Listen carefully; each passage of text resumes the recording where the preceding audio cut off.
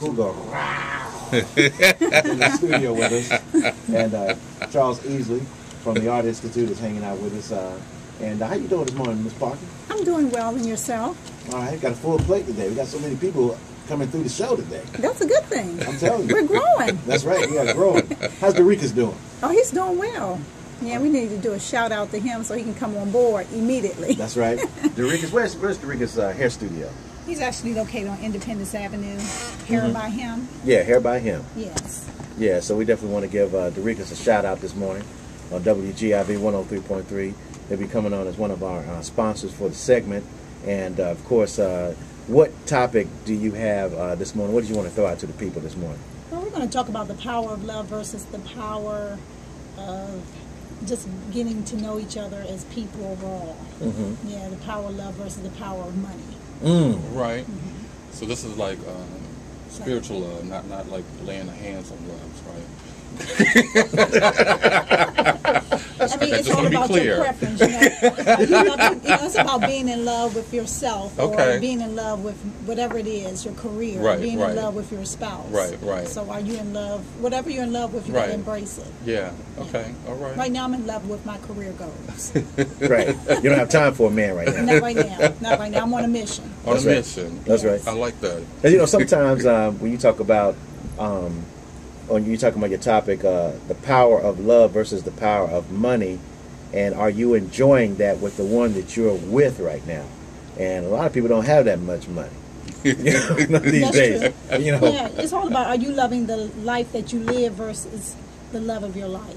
Yeah. Yeah. You know? Well, I think we all saw the segment with Oprah, which was just so touching, and I think that, you know, even before she articulated that, I think, you know, in terms of what I've always tried to do in my life, and definitely with, you know, kind of branding myself as Professor Locs, really kind of stepping into, you know, the love of who you were meant to be, you know, and following that path and you know, walking in that truth.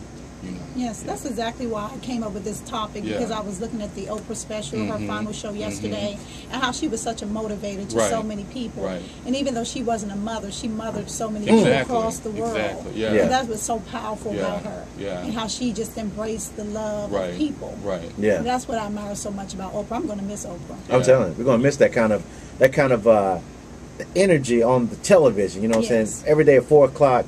Whatever way you were feeling, if you watched Oprah, somebody on that program is going to say something. Say, oh, okay, I understand now. I get it. You know what I'm saying? And she got it. She got it. But I think if anything we can take away from that experience, and I think she kind of alluded to that, is that, you know, we have to become, you know, that mentor and that motivator. You know, one of the, I think, most gratifying roles that I have in what I do in both, you know, my work as Professor Locs and definitely as an educator is being able to mentor and, you know, work with young people and their families. And, you know, when I first started this, I said that, you know, I wanted to be the next Spike Lee.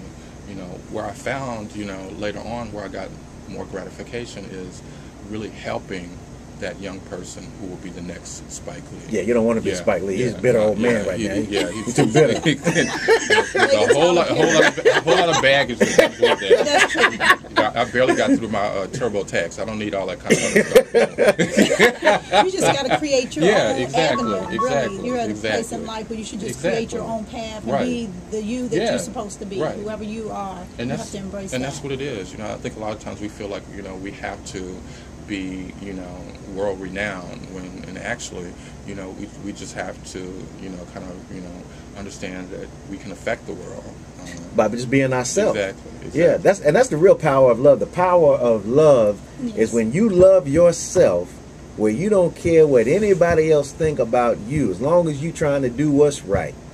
You know what I'm saying?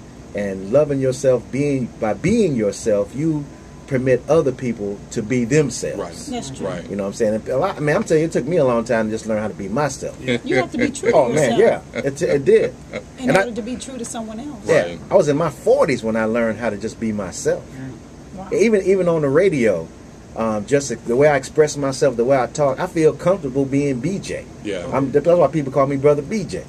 You know what I'm saying? I feel good when I'm on expressing my love for the community, or the way I'm feeling and the way I express it.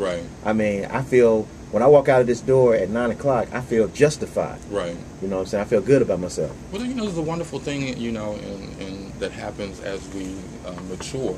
You know, it's funny, like at 40-something years old, I'm a lot more comfortable in my skin, and, you know, people respond to me. You know, you talk about, you know, love and attraction in a much different way than, you know, when I was, you know, younger and cuter and had a, you know, a better waistline. You're still cute. Thank you. For her to give you a compliment, you're in your 40s or something. I know, because you're really out of my zone. See, I love that. You embrace that inner cougar. You know, I wrote a post that, you know, I'm glad that women are doing that and you know, celebrating, you know, being seasoned divas. And it should not be a stigma. You know, a friend of mine was like, well, if they call women cougars because they date, you know, younger men, what do they call men that do that? And I said, predictable. And really, a cougar is somebody who's powerful. Right, it is. You know, that's a powerful animal. It is. When you think about it. And I think that, you know, and I have a lot of younger students who and younger men in my family who will make sure that that's the kind of demographic that they go after, because they recognize the power, they recognize the sensuality, you know, and all that woman can do for them. Yeah. I got some young cousins that will be all up on you.